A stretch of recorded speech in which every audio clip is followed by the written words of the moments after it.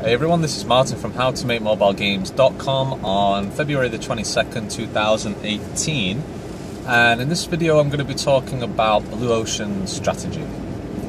And Blue Ocean strategy, if you're not aware of what that is the idea of the only way to win in business is to not compete. And Blue Ocean strategy, it comes from the title of a book called, I think it's actually called Blue Ocean Strategy. I'd looked at it yesterday and I'd read, I think probably around half of it a few years back when I was in EA. But more recently I'd also read 0 to 1, or listened to it as an audiobook, 0 to 1 by Peter Thiel. I think that's how his name's pronounced. And he was one of the founders of PayPal. And sort of the main kind of point of the books and what they're discussing is that in order to win in business, in order to get ahead, you have to not compete. You have to create something new, something completely different. But in the initial stages, it doesn't have to be so different that nobody knows what it is, but it has to be differentiated, you know? It can't just be the same thing. It can't just be, I think the phrase is like cookie cutter products. You know, it's the same as this last company. In games, especially, well, with Cobalt Play, the company that I'd been working on as my business for the past 6-7 years, maybe 8 years now. That was very much like that cookie cutter approach. So it was just trying to, you know, do something similar to what we'd already done before, the same type of game, or making another game that was already out there. It might be a slightly different approach, you know, it might be a different genre, or, it might be like slightly different in terms of, oh, it's an FPS, but it's, you know, it's teddy bears or something. But really, it was just, we were just competing in a space that was way too competitive. And so it kind of raises the question of, in business, should you do something completely new? But not so new that, again, not so new that people don't know what the heck it is. I think a good example was Cirque du Soleil, which they mentioned was started in around, I think they said 1986. And the idea was to bring the circus to a whole new audience, i.e. adults, because it had been mainly focused at kids for a long time, and now Cirque du Soleil is obviously, you know, worldwide famous, and kids and adults, like, you know, both love it. Uber, another great example. People using their cars to, you know, share drives and make money, and also people get cheaper taxis that way. At least I think it's a bit cheaper. I'm not sure. I've never actually taken an Uber, but it was an untapped market, and it hadn't really been done before, at least to a large scale, as far as I'm aware. PayPal was one of the first, if not the first, company to allow online quick transfers. I think it was email to email. They had originally done a similar company, I think it was Peter Thiel, had originally done a similar company, or it might have been PayPal, where they were focused on Palm Pilot transfers. And back then, I think maybe in the late 90s, Palm Pilots were not very popular. But email was becoming mainstream at that point. It was very normal for people to use email, and it hadn't been around. So when it comes to games, my feelings are that you're always going to be competing in a very competitive landscape. There's already games out there. You might say, well, our game is a little bit different, or it's a game. It's a game at the end of the day. If unless it's doing something very unique, or the business model is unique, the model of just creating a game and hoping that it'll sell it, you know, put it up on the stores like Steam and hoping that it'll sell, I think is just not going to happen. It's a business model that might work is if you've got a publishing deal with, say, Sony, you know, PlayStation or Nintendo, because they have the channel, they have the console, they have the distribution, they have the They have the marketplace. Obviously, they can give you the publishing rights to actually put your, your physical box in the stores, and people can see it, and it can make money that way. Is that a long-lasting business? I don't know, because the power is kind of out of your hands, because you're relying solely on those console manufacturers like Sony or Xbox, Microsoft to say, yes, we'd like you to publish your game onto our console. And if they say no, then you're really kind of screwed. And that was a story that I'd spoken to recently.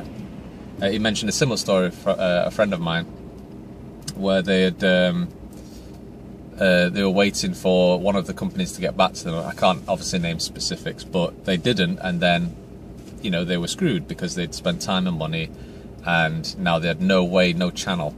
So that's a different video, talking about making sure that you have control, full control over your sales pipeline. Going through app stores, going through console stores, going through Amazon. As in the Amazon resale online store. That's all very risky if your business solely depends on that. Now, it's no problem if you're spread out. You have your own direct distribution channel and you have Amazon. Absolutely, 100% go for that. But if it's just one channel, you're really at risk as a business. And we found that recently when Chartboost cancelled our account. Chartboost, for those of you who don't know, is a mobile game ad network, and most of our money for the other business that we had in China, was making most of its daily revenue through that Chartboost account, and now they just cancelled it, no warning. I mean, what we're going to do, like lawyer up and go over there and knock the door down and sue them? No, we're not. We can't do that. We're not a big company. That would be just impossible for us. But Blue Ocean strategy. So I've been thinking a lot about that recently, because for so long now, 6-7 years, I've been competing in games, and I've just been fighting with every other game developer out there. We have just been fighting each other to try and get the users, to try and get the ranks, to try and get retention, and we're all just making the same experience, a game. And granted, obviously, games are different one to the other, but essentially all games do is solve the problem of entertainment, but that problem has already been solved. Unless you're building, say, like a training game, for example, and you're selling that directly to a company who, like, I'm looking at trucks, like truck drivers right now. You sell a game to teach people how to drive a truck, like that. I don't know if that's unique or not. I don't know if it's necessary, but it is. I believe that's different. I've not heard of that before.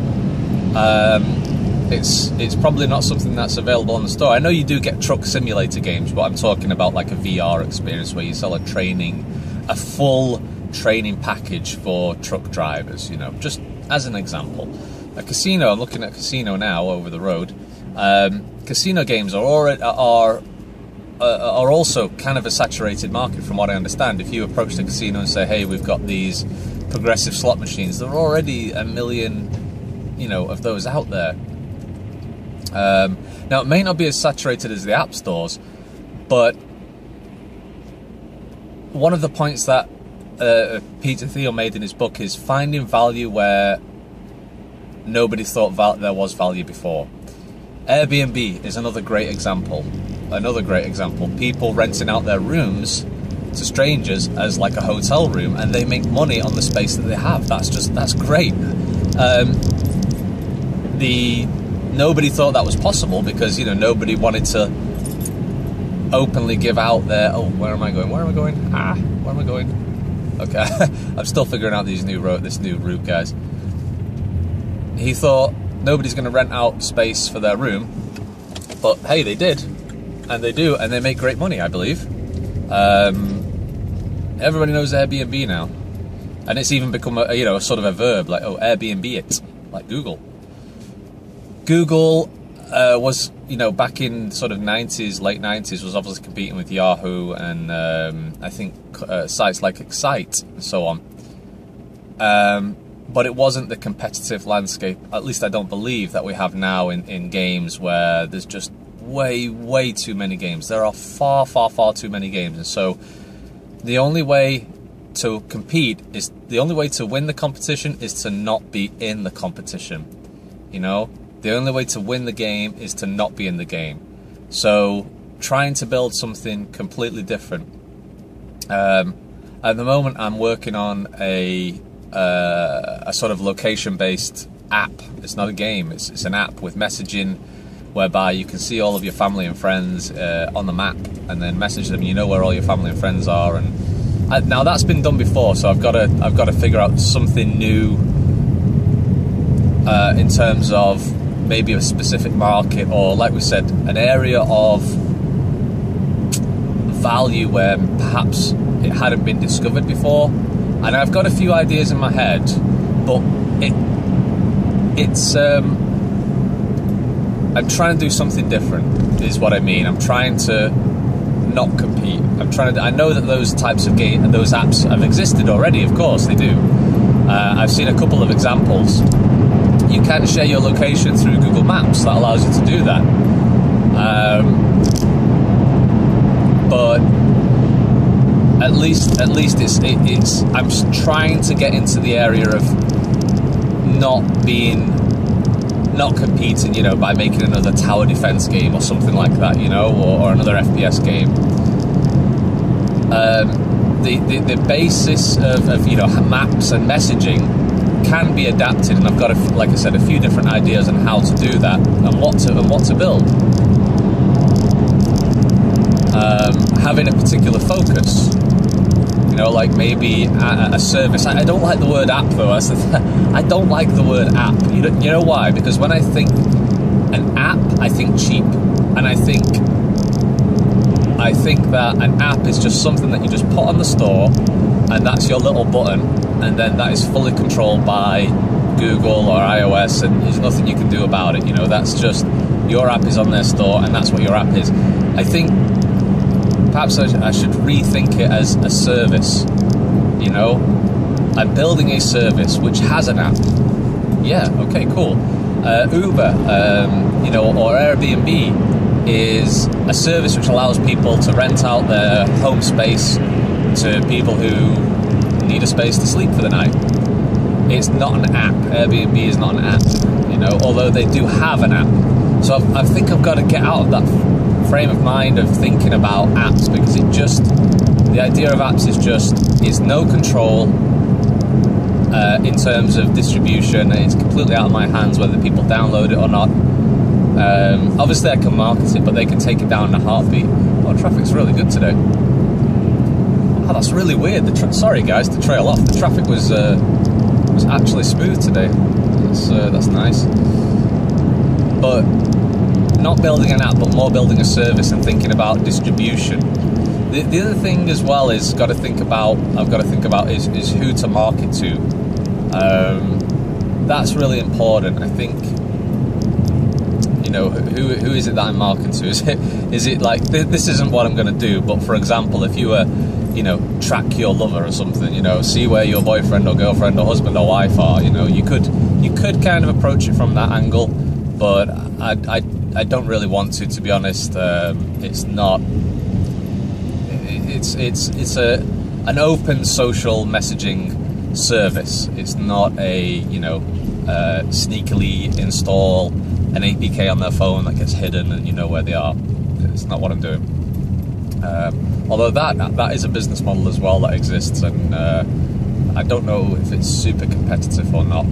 But going back to the main point of this video, guys, thinking about things that haven't been done before. Obviously, if something hasn't been done before, doesn't necessarily mean it's got value. Of course not. A great example again by Peter Thiel in 0 to 1, the book, which I definitely recommend, by the way. Eventually, guys, I'll have an Audible link in the description, I hope. So check out the link in the description. It's going to be an affiliate link to Audible, but they're like the big audiobook site. I definitely recommend it. And I'll continue to recommend books that I listen to as well, specifically around business. But he made the point of Jay-Z, a movie with Jay-Z where he's trying to find the shark that killed his brother, and he uses a bunch of hackers to find it. Now, that's never been done before, at least to my knowledge, ever. Completely unique, total blue ocean, but there's a reason why that hasn't been done before. You know, it's not a good idea. It's really not. It doesn't sound like a good idea. So just because something hasn't been done does not mean that it's a good idea to do. Of course, you have to think about, well, it's never been done before. Okay, well, that's only part of the puzzle. Or you maybe come from the angle of, this is being done right now, it makes money, but it needs to be improved. That's another good approach. If I make a match 3 game, it's already been done a gazillion times and has been done to a high level of polish. Yeah, I cannot compete with Candy Crush Saga or, I don't know, Rovio's next match 3 game. I think they do have a new match 3 game. It just isn't going to happen. But if there's a service out there where it could definitely use improvement, that is a good model, especially when the consumer is used to paying money for it. You're not trying to convince people that they have to pay for something and where's the value. Again, Uber, people expect to pay for a taxi ride. It's expected. They know they have to pay for it. You don't have to convince anybody that a taxi ride costs money. That's great. It's an already educated market. Trying to educate the market is extremely difficult.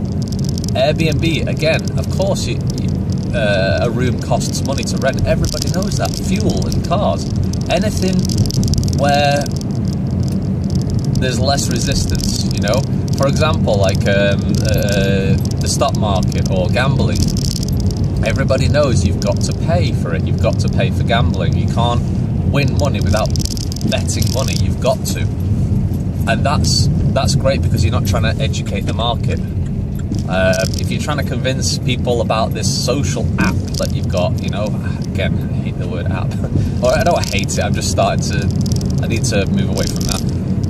If I try and convince people, oh, this social app lets you talk with people and you've got to pay $10 a month, why would they? They don't need to. They've already got services that can kind of do that, but because they're not used to paying for that kind of thing, there's going to be a lot of market resistance.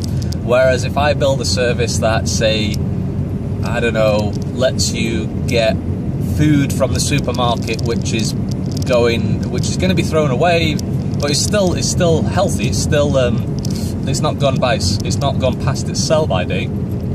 But a service that allows people to know where this supermarket is and where they're going to throw away a bunch of food, so you can get food super cheap that is about to go off in the next few days, then yeah, maybe they would know, they would realize that obviously there's value in that. Or a service that helps you get a cheaper something, or, you know, I don't know, cheaper dentists, for example, just pulling examples out of the air. People know that you have to pay for a dentist, especially it's a very expensive service here in England. It's not under the NHS. So if you pay for a dentist, it can cost hundreds of pounds. If you can build a service that has an app which shows people where to get cheap dental care or something, just as an example, yeah, there's value in that. Now, you could be, as that service, you could either charge the person directly, or you charge the dental practice directly through the service or the app, or you just you become the middleman, whereby you, like Airbnb or Uber, you take a percentage of any transaction.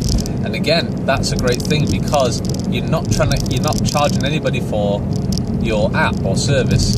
You're charging them for the dental care, because they're charging themselves for dental care because they know already. You don't have to educate the market.